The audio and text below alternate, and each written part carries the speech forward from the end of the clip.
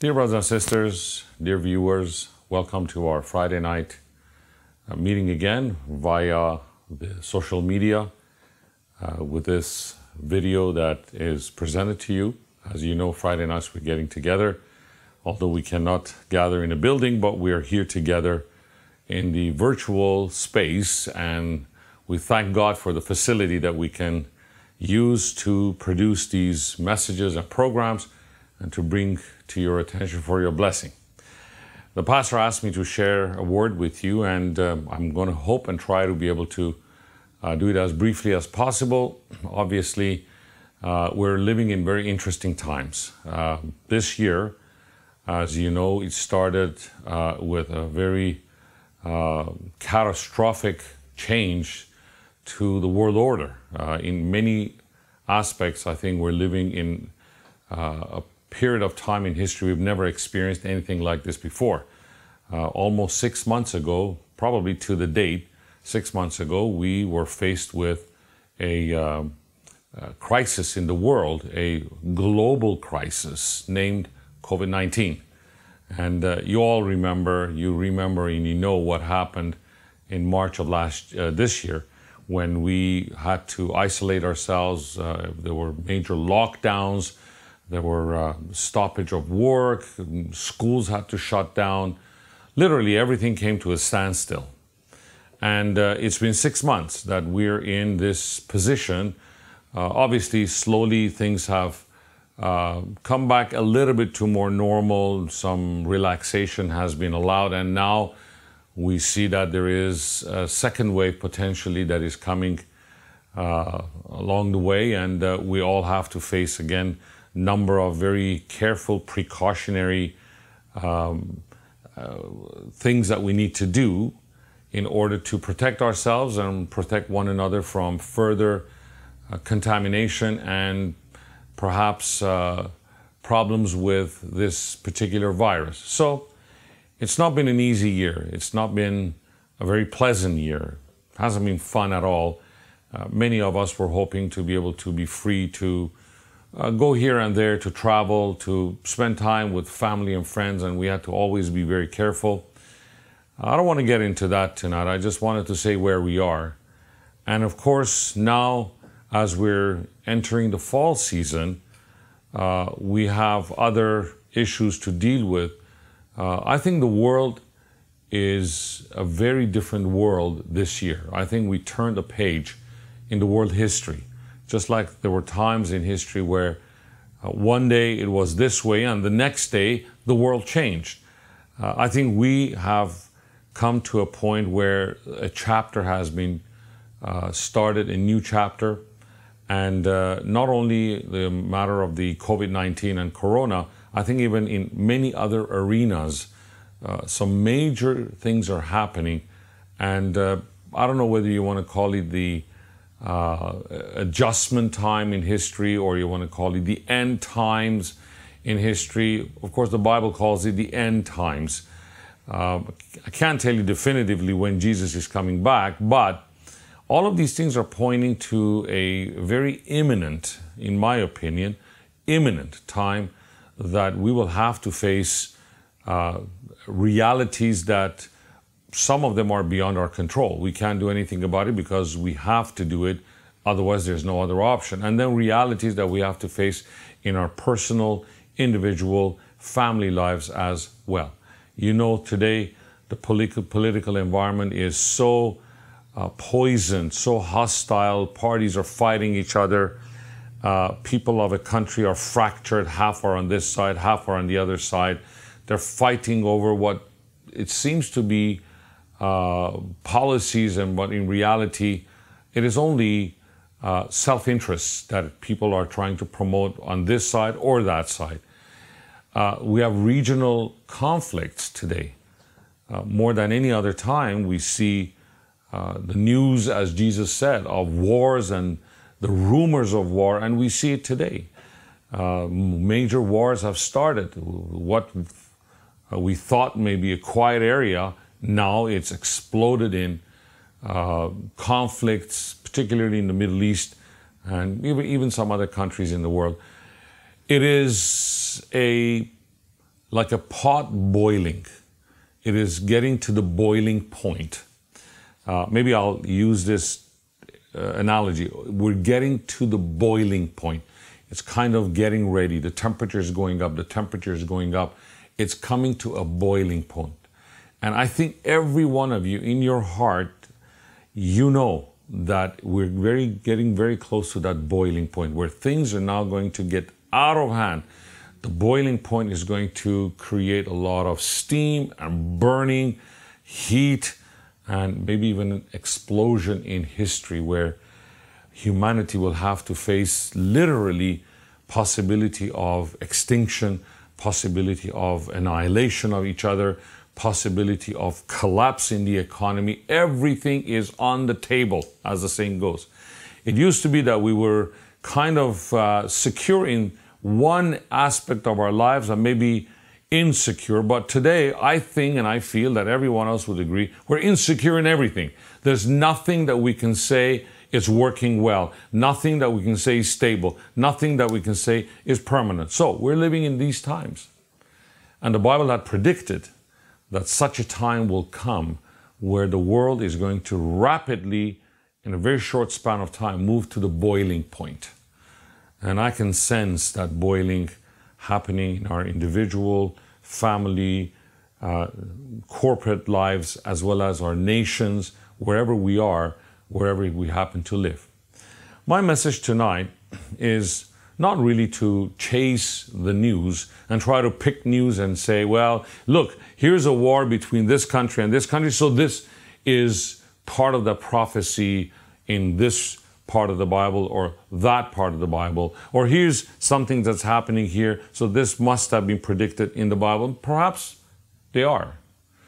And perhaps we'll find more prophecies to be fulfilled. But you know what?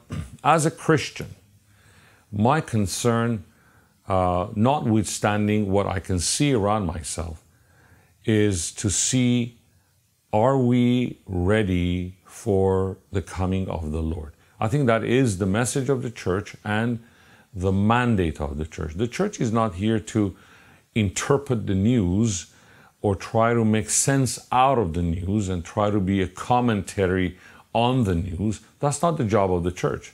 The church, in light of what is happening out there, the church has a mandate to provide an environment as a corporate body to prepare everyone through the working of the Holy Spirit to be ready for the coming of the Lord Jesus. The Holy Spirit is here to prepare a body of believers who are ready for the Lord Jesus. They want to rule and reign with Jesus. They want to be the victorious ones with the Lord Jesus. We call them sometimes by the term the remnant. In other words, within the majority of God's people, there's always that sliver of minority that stand faithful, stand determined, stand focused, and they know why the Lord has saved them. They know why the Lord has called them. They know what they need to be, and they are yielding, they're surrendering to the work of the Holy Spirit so the Holy Spirit can individually and collectively prepare a church worthy of the Lord Jesus.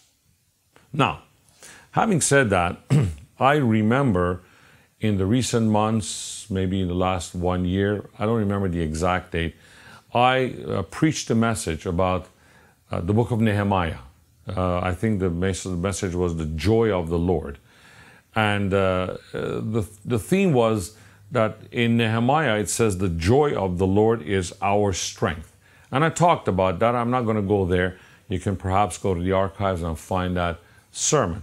But more and more that I'm looking at the condition of the world today and the parallel of that in the Old Testament, obviously we have to take the Old Testament very seriously. The Old Testament tells us what happened in the old dispensation, which will repeat itself in the new dispensation. In the old dispensation, God took a people, He worked with these people. He wanted these people to be someone to represent Him, to manifest His character. So He did everything He could by the particular ways of that period, that dispensation, and obviously the majority of them failed to respond to God, to submit to God, to cooperate with God. So they failed. But there was a minority, a remnant in the Old Testament that made it all the way through to the very end of that period. Now, when we come to the Bible, your Bible and my Bible is the same. We see that our Bible is split into two parts. There's the Old Testament that ends in the book of Malachi, and then the New Testament starts with the Gospel of Matthew. Now, the question is, how did the Old Testament end? What happened in the Old Testament? I mean, the books in the Old Testament are not necessarily lined up chronologically. They are lined up maybe more on the side of the theology and the progression of God's speaking to humanity. So starting from Genesis, the beginnings, and then the Exodus, and then some things about the new relationship that God had established with a people called Israel through Leviticus, and then the journey of these people through Numbers, and then the final preparation to enter the land of Canaan in Deuteronomy. And then from there on, we see the history. And the history is obviously as chronological as possible to see how these people, after they left Egypt, they came into the land of promise and what happened to them all the way to the time when the Babylonians came and took them captive, and they took them to Babylon for 70 years. And in the meantime, the prophets God was sending, telling them, wake up. There's a time coming that you will be taken captive by your enemies, and you will not be able to live the life that you've been living. And finally, of course, they did not listen, and finally the enemy came, the Babylonians, and took everyone into captivity. And the prophets continue to speak about what God's original intention was.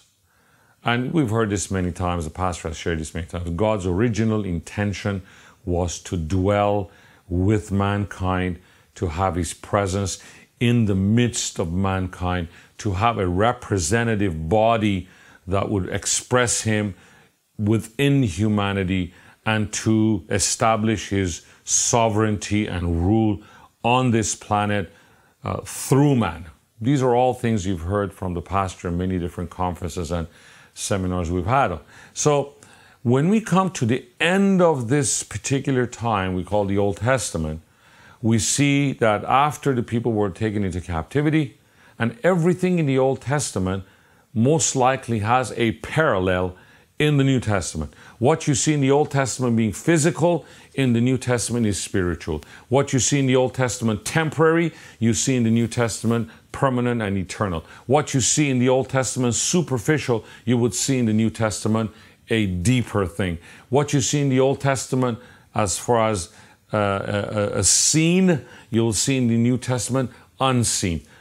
But the principles are the same. So in the Old Testament, people of God under the Old Covenant fail. God brings out a remnant. Now, in the New Testament, we have the majority of God's people failing. Let no one deceive you and tell you that the church at large is succeeding. The church at large is failing.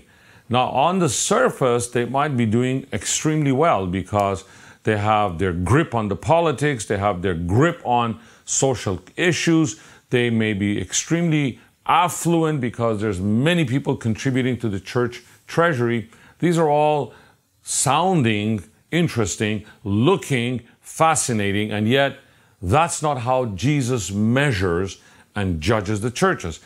Evidenced by the fact that the seventh church of Revelation, Laodicean church, was exactly like our church today, the North American, the Western church that claims to have everything, done everything, and all these credits that it takes upon itself. And yet Jesus said, that's not how I look at you. I see you as poor, naked, wretched, and miserable, and you're not really what you think you are.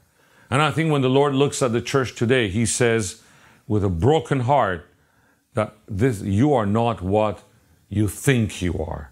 You are not, in my eyes, the church that I gave my life for it. You have deviated from being the church that I always wanted to have as a representation of me, a body for me that I may dwell and I may live and I may act through this church. There is no doubt in my mind and many people today that the church has failed. And God is calling from within the church a minority, a remnant who will be standing at the time of the Lord's return. So in the Old Testament, we come to that point, at that apex, at that point where God needs to do something in preparation for the coming of the Lord Jesus. You see, Jesus could not have appeared 2,000 years ago unless the conditions were properly set up for His appearance. So what were these conditions? Well, there were many problems that the people of Israel, the Jews, were facing at that time. And two books that literally speak of these two problems are the book of Ezra and the book of Nehemiah. I have spoken about this in my previous, I think, sermon on Joy of the Lord is Our Strength. But I want to focus more on Nehemiah today, even though I may make mentions to Ezra. There were three things that when the Babylonians came to invade and take the Jews captive, three things happened. They destroyed the altar on which the sacrifices and all the rituals were performed. The second thing, they destroyed the temple. So there was no physical place for the Jews to practice their faith by the Levitical and the priesthood ordinances. And the third thing was they just captured the city and burned all the walls down, and it became a defenseless city. It could no longer defend itself. And in the old times, every city was identified by the walls that it had, and the protection and the security of the city, the sovereignty of the city king was based on how secure the city was as far as the walls were concerned. Three things were destroyed. And I want to submit to you that the enemy has destroyed the three very principal foundations of the Church of Jesus Christ, or at least severely damaged it, that does need to be examined and needs reconsideration. As in the book of Haggai, Haggai tells the people, consider your ways, or reconsider your ways. Well, what are these three things in the New Testament terminology? So we have the altar. The altar represents the centrality of the cross of the Lord Jesus. You see, the altar was the center of the life of people of Israel, because on that altar, sacrifices were done. Sacrifice for sin, the burnt offerings, the peace offerings, the trespass offerings, all the offerings were done on the altar. And the altar in the New Testament, we know it represents the cross of the Lord Jesus. God has established in His mind and for His church and for His people the central point, the focal point of our life is the cross of the Lord Jesus. That cross is not just a redemptive instrument, which it is, but it's also a restorative instrument. In other words, the cross of the Lord Jesus not only represents the forgiveness of sins that we have received by the shedding of the blood of the Lord Jesus, but also it's an instrument of restoring us back to the point of being conformed to the image and the likeness of Christ, in character to be transformed, to look like Jesus, to speak like Jesus, to act like Jesus. And that instrument that performs that transformation and that restoration is the cross. Now, why am I saying that? Why would I want to bother with that? Because I feel today the church has forgotten and has lost sight of the centrality of the cross of the Lord Jesus. We talk about many things in the churches today. We talk about psychology. We talk about sociology. We talk about family. We talk about all kinds of social issues coded with Christian jargons.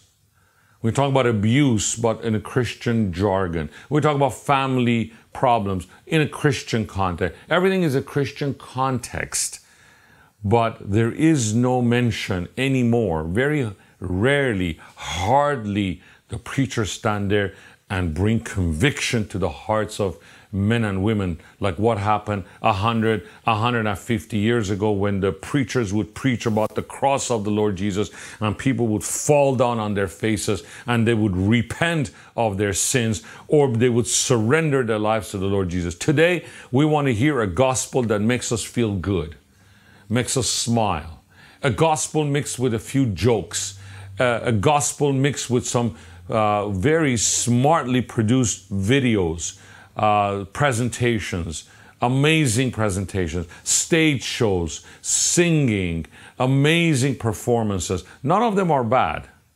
But I'm saying if they have replaced the central core of the gospel, then there is a fundamental problem in the church today. And I don't know why our pastors or preachers are oblivious to this. Why have they forgotten that the message of the church, as Paul says in 1 Corinthians, I preach Christ and Him crucified. The world was crucified to me and I have been crucified to the world. That centrality has been lost. The church today literally almost is without a cross in its messages. It's a crossless Christianity. And whenever you take the cross out of the core of Christianity, you turn Christianity into something that is totally unchristian. Sounds like it, smells like it, but it's fake. It is not the real thing. So the enemy had come and they had destroyed the altar. Why would the Babylonians destroy the altar? They could have just taken people captive. But you see, the enemy was very smart. The enemy wanted to make sure that the Jews would never, ever again be able to, even when returning, come and do anything at that altar because that altar was completely destroyed. Now, of course, we know in the book of Ezra, he came, a priest, and he repaired the altar and began offering the regular sacrifices. And the second thing that happened was they had destroyed the temple. Now, if the altar represents the cross of the Lord Jesus and the centrality of the lordship of Jesus in our lives, the cross says Jesus is our Lord.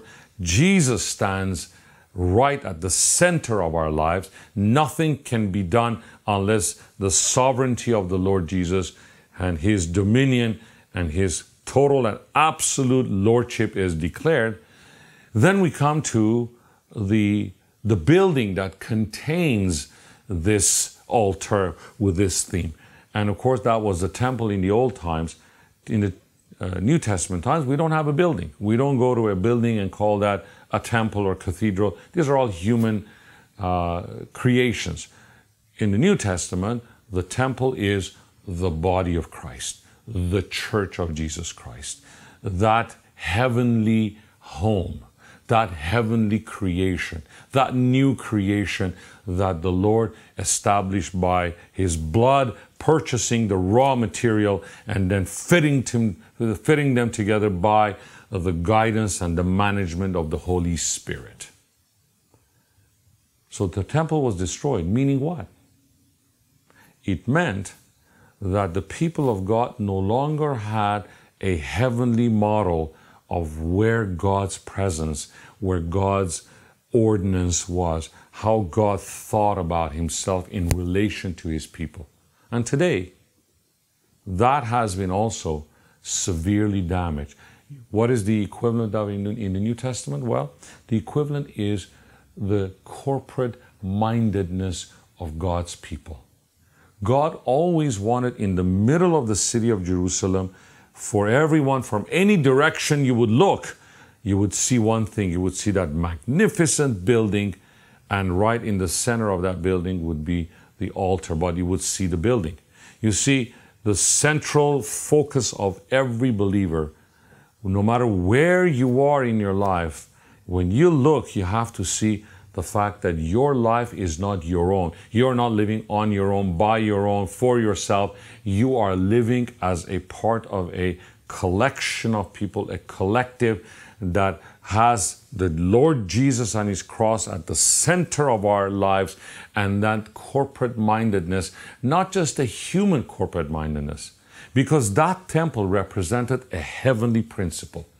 It represented what God saw His people from the heavenly perspective. And today when God looks at us, as Peter says, you are the stones, the living stones that are brought together to be fitted into a building, becoming a temple for praise and the worship of the Lord Jesus. The heavenliness of the church, meaning the church is not governed as a democracy.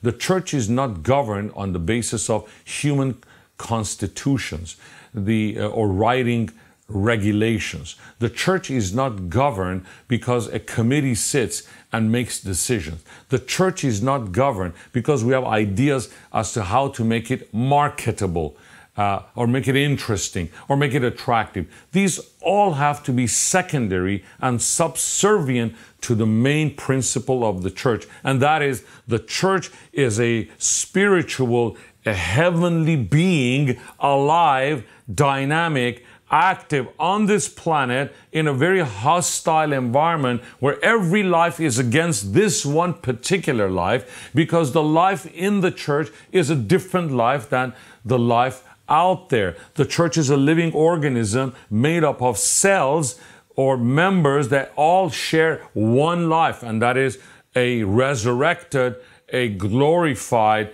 a heavenly, eternal life. Out there, every life is a life that smells, tastes, and ultimately ends in death. The only place life, the life, exists is in this collective called the church. And if we as believers think and assume that we can live our life of faith apart from this collective mindset, then we are greatly mistaken, and we will bear the consequences of it. So the enemy had destroyed the temple, so the people had returned to Jerusalem, but they had no altar and they had no temple. How could you be a people of God when you don't have an altar for declaring the sovereignty of the Lord? How could you not have a temple where you testify of the collectiveness and the heavenly nature of the people of God? Well, they were gone. And the third thing, of course, were the walls. So in the Old Testament, the walls symbolize defense, symbolize protection and security, and also testified of the sovereignty of the king who lived in that city. As a matter of fact, when you go to the Psalms of Degrees, I think it's in Psalm 122, if I'm not mistaken, or 123, this pilgrim of ours, which starts from 120, when he arrives in Jerusalem, he sees the city of Jerusalem perhaps for the first time or as a reminder. And he says in the psalm, Jerusalem is a city packed with homes. These homes are all connected to each other. I don't know if you've seen some pictures of some of these little towns and cities in Europe or in the Middle East.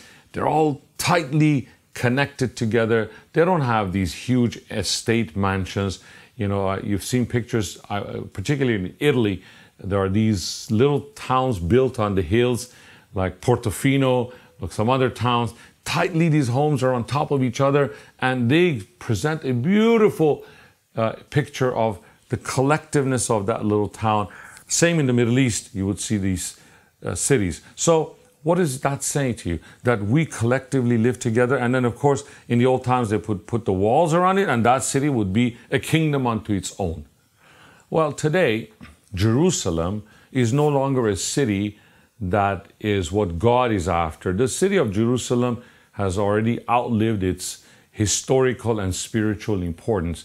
As far as God is concerned, it doesn't matter what you call that city. You call it Jerusalem, or you call it Timbuktu, as far as God is concerned, that city is not where he is concerned. Even though prophetically, historically, there are going to be things that will happen in that city. But as far as God is concerned, we're living in the era of spiritual, heavenly, invisible realities and truth. So God looks at the church and he sees the church as the Jerusalem, as the new Jerusalem, because our destiny eventually in the book of Revelation, the last chapter says, and I saw the bride of Christ, the Lamb, descending, and that was the heavenly Jerusalem. So the earthly Jerusalem has already outlived, done its service by bringing Christ to the world in the old covenant. Now God is reconstructing a heavenly Jerusalem that you and I are a part of that heavenly Jerusalem. We are forming that heavenly Jerusalem, but from a spiritual perspective, the enemy has done a super job of invading the church. Over the last few hundred years, if I am bold to say, slowly and gradually the enemy has crept in, penetrated the church very slowly, very carefully, and from within and from without.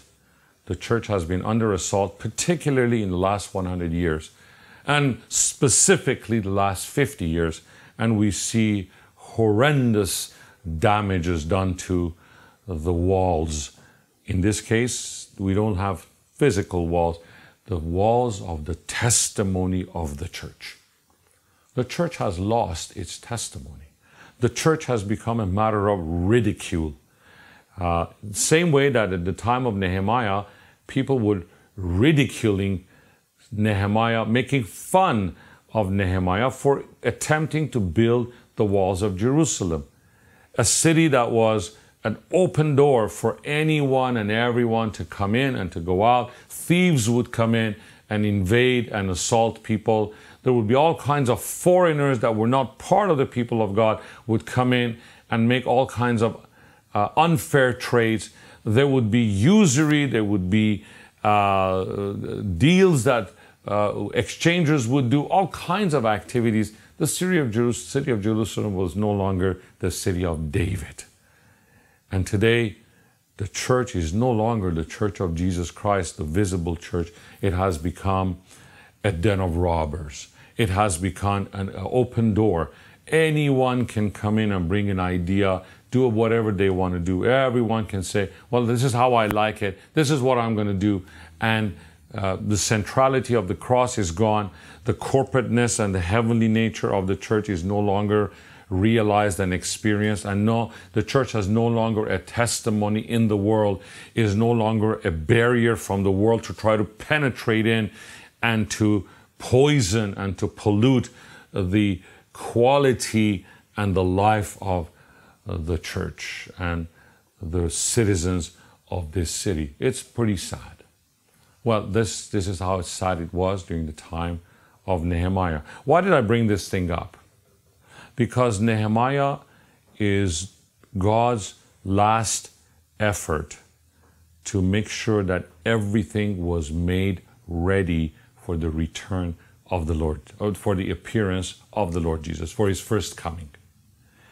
Historically, Nehemiah is the last book because it is closest to the time of the birth of Christ. Even though Malachi is the last prophet, but Nehemiah was not a prophet. Nehemiah was a leader. He is the last of the men in the history of the Old Testament that stood for something, did something, and achieved something for the Lord Jesus to finally appear 2,000 years ago.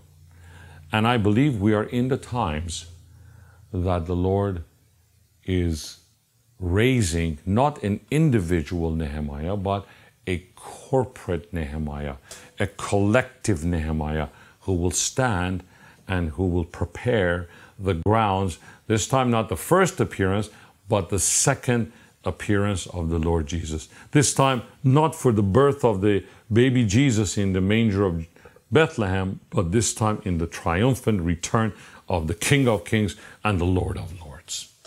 So it is very important that we as Christians not focus so much on these sensational news out there, even though we listen, we follow, but not get caught in the sensational news of the world out there, because we know it will happen. We're coming to the boiling point. The boiling point is upon us, my brothers and sisters. You see the wars, you see the economic collapse, you see the health crisis, you see the social fabric change. Everything is pointing in the direction of a new world order that must come. Otherwise, we will not survive. And we as Christians, as the children of God, need to focus on how the end times in the Old Covenant was brought to conclusion. How do we, if the Lord comes in our lifetime, should bring ourselves and all brothers and sisters that have an ear to hear to that preparation for the appearance of the Lord Jesus. Last few minutes, I want to share something from the book of Nehemiah. There's a lot to share. Maybe I will take some time over the next few sessions and share more with you on the book of Nehemiah. But let me start with this. In the book of Nehemiah, when you go and read, and perhaps some of our young people or people who are interested, they should go and explore what I will share with you and find the exact spots where these points are brought to you, because I'm not going to name you the verses or where they're found, but I'll tell you what they were. Go and find them. Now, the book of Nehemiah starts with this. It starts with Nehemiah being in the court of the king of Persia. King of Persia at that time, the Persian Empire, was the absolute power over most of the world of that time. They reigned from India to Egypt, from north of Turkey down all the way to Ethiopia and Egypt. So they had a huge chunk of the civilized world of that time under their control. And the king of Persia in his capital city was the absolute sovereign. Now, who is Nehemiah? Nehemiah is just an ordinary Jew who is in the court of the king of Persia. He's probably one of the captives of the Babylonian captivity. And, you know, when Cyrus, the king of Persia, freed the people of captivity, some people returned and some people remained in the Persian Empire, including our dear friend Nehemiah. He stayed there, and eventually, for some reason, they hired him as the wine bearer, or today's word is called bartender. He was a bartender. He just mixed drinks for the king of Persia. In the old times, they wouldn't mix drinks. They would just have a container of wine, and anytime the king was thirsty, he had this probably gold cup, and he would just hold it like that, and he had to be just nearby on a standby. Immediately he would pour the wine into the cup, and the king of Persia would drink and be merry. So that's all he does. Day in, day out, from morning to evening, he is by the king's side. Wherever the king goes, he's going after him. And as soon as the king wishes to have a cup of wine, he's got the cup in his hand, pours the wine and gives it to the king. That's all he does. Day in, day out. So, sometimes in our lives, we do something repeatedly, tediously, day in, day out, day in, day out. And we don't know why we're doing this. Some of us are going to work every day, or we are a housewife, or we're a student. We're just doing things every day. And we think, okay, so what? I mean, what's the big deal? Well, wait a minute. In that time that you're doing something repeatedly and out of habit, and you don't think there is any significance to you, and maybe from a worldly standard, there is not much significance to any one of us. None of us have won the Nobel Peace Prize or scientific prize, or, you know, we're not a billionaire. You know, we're just ordinary people. But wait a minute. Here's very interesting. That relationship that Nehemiah had with the king of Persia had established such intimacy between the two of them that they kind of knew each other well enough that when Nehemiah would see the face of the king of Persia and he was kind of thirsty or not happy, he would just go in and pour the wine. Say, you know what, master, don't worry, have some wine, you'll be okay. Or we reread in the book of Nehemiah that the king of Persia realized something on Nehemiah's face when something happened to Nehemiah. And Nehemiah so beautifully at the end of that first chapter said, I was the wine bearer for the king of Persia. You know, that one little sentence caught me off guard. Nehemiah is such a simple, transparent, humble man that whatever happens in that chapter, at the end, he just concludes by saying, I was the cupbearer or the wine bearer of the king of Persia. Wow, what does that mean? Well, the story's in the beginning. When Nehemiah was in the court of the king of Persia, one day one of the brothers, Hananiah, from Jerusalem came over to the capital of Persian Empire and came to Nehemiah. Could have been one of his relatives or a friend. Came and said, you know, hi Nehemiah, what are you up to? So Nehemiah says, tell me what's going on in Jerusalem. And Hananiah says, wow, you don't know, man. It's terrible. It is horrifying. You know, we got Ezra and Zerubbabel came and they fixed the altar, they fixed the temple, and this thing is about 120 years span from the time they did all these repairs, and now we're at the last stage. So Hananiah tells Nehemiah, but you know what? We have a major, major problem.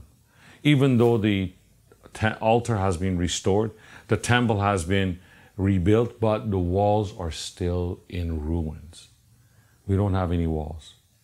Meaning we have no identity, we have no security, we have no sovereignty. We're just a wide open field, and enemy has a field day, just comes in and comes out, does whatever they want to do. We are no longer the people of Israel. We're just a people with nothing to show for, no identity. And you read the text, it says that Nehemiah, when he heard this, he literally started sobbing, started crying, went into a deep sorrow, went into a deep mourning. And he says, for days I was crying, I was fasting, and he started praying to God that, you know, why are we like this? What have we done? We have done wrong to you, God. We have dishonored you. We have not obeyed you. And a beautiful prayer you would see there that Nehemiah offers to God. Well, I'm not going to go into all the details here, but what I want to say here is this. The king of Persia realizes there's something wrong with Nehemiah and questions Nehemiah. What's wrong, Nehemiah? Why is your face sorrowful? Why are you upset? Why are you depressed? How did the king of Persia know that? Intimate friendship and relationship with Nehemiah. You see, my brothers and sisters, if you and I have an intimate relationship with the Lord Jesus, and you know what? This corona has brought us to a point where we are one-on-one with the King. We're one-on-one in an intimate opportunity as we get to know Him. He knows us already. But the interesting is that the king of Persia reached out to Nehemiah and says, tell me what's wrong. The Lord wants to reach out to us, and He wants to know what's in our heart. Of course, He knows, but He wants us to confess it.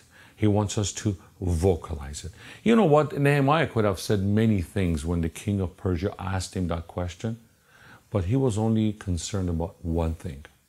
And this is really where it hurts. Because if God had come to me and asked me what is wrong, rather than putting my finger on the main problem and the focal point of my life, I would have probably said a lot of things that I want God to do for me, but I would have forgotten this one thing. Nehemiah did not. Nehemiah turned around to the king and said, how could I be at peace? How could I be able to show a smile when my people are suffering in Jerusalem?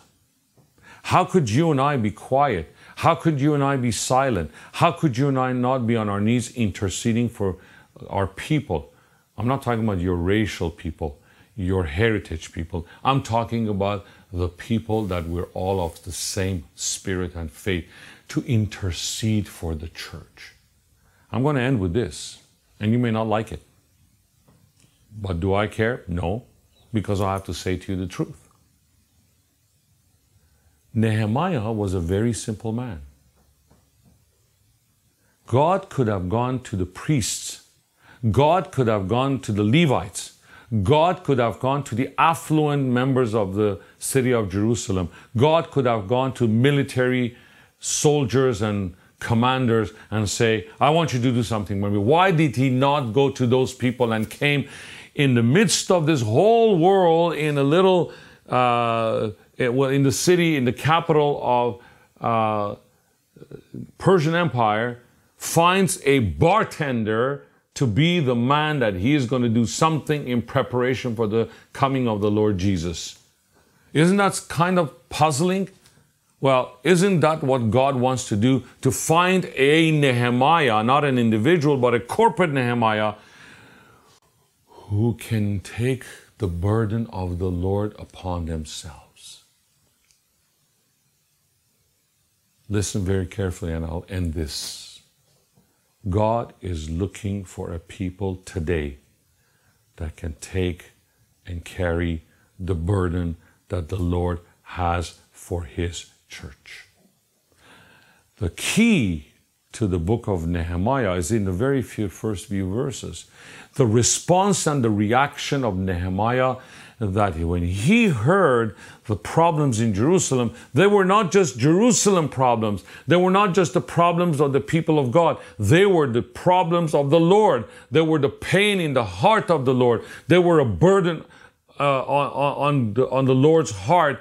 And he took those. He said, I like to share with my God the same pain, the same burden for His people.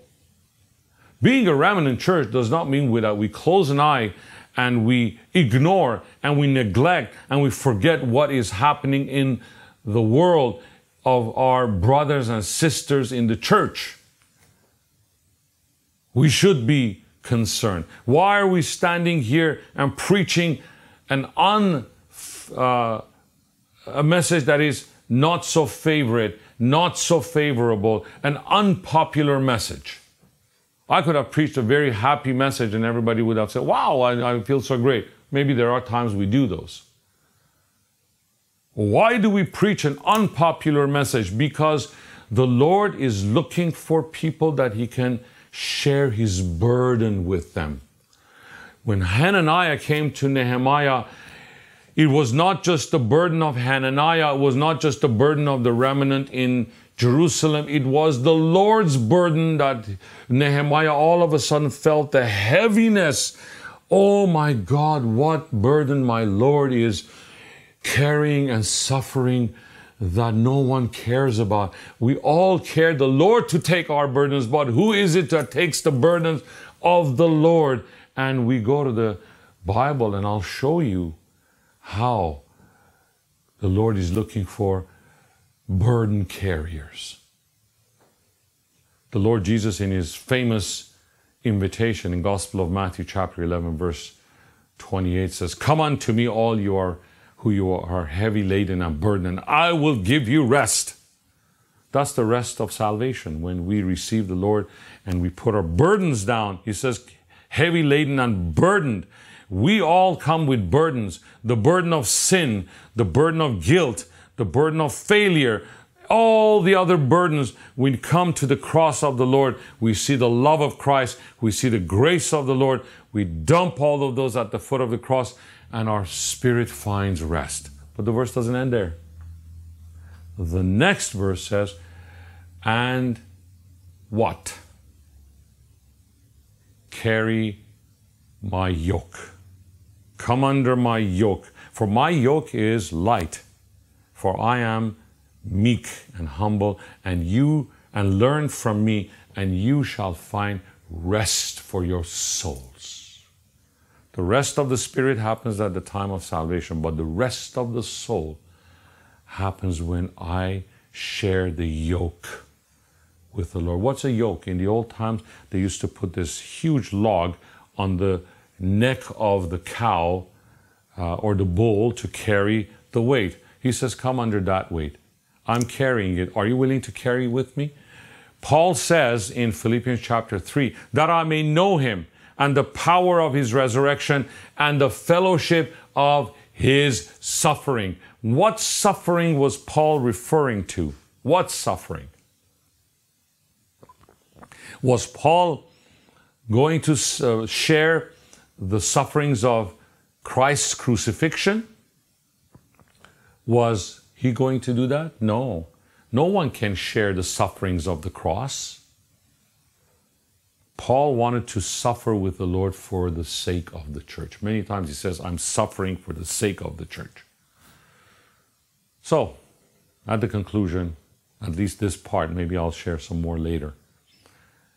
What made Nehemiah an outstanding person that the Lord, out of all the thousands of men and women that potentially and on the surface were even more qualified than Nehemiah to be the representative of God's end-time work, he chose a bartender, but that man carried the burden of the Lord. Today, God is asking us to carry his burden. What kind of a burden? For the church, for these last hours, for the believers to be awake, to bring an awakening, to open the ears by the voice of the Spirit, to open the eyes and understanding, so there will be a people ready for the Lord. That's why Nehemiah at the end of the first chapter says, I was the wine bearer of the king of Persia. Yes, he carried a heavy burden, not his own burden, his burden. And the Lord says, good. I found myself a man that is willing to share with me in the pain and the burden that I have for my people. And today the Lord is looking for that corporate man who's willing to come under the yoke with the Lord and says, Lord, we will carry the burden with you. We will carry the pain and we will begin to intercede in these last hours. I'll tell you maybe next time if I have a chance. The coronavirus has done the greatest service as far as we are concerned, because it has opened our eyes to the way the Lord wants to restore a people ready for the Lord Jesus. May the Lord bless you. May the Lord bring this awakening to us, that we come under the yoke with the Lord Jesus and be that simple wine bearer. Wine is a symbol of life. Nehemiah and the king of Persia were in the business of interacting in life. We have to become so intimate and friendly with the Lord Jesus, just like a wine bearer, that not only he knows us, which he does, but we know him. And Nehemiah, because he knew the king of Persia, he was able to tell him what the real problem was, and the king came to his help. The Lord will come to our help as well, if our intentions and our goals are set on carrying the burdens with the Lord for his people in preparation for the return of the Lord Jesus. God bless you. Until perhaps another time, we'll share some more from the book of Nehemiah.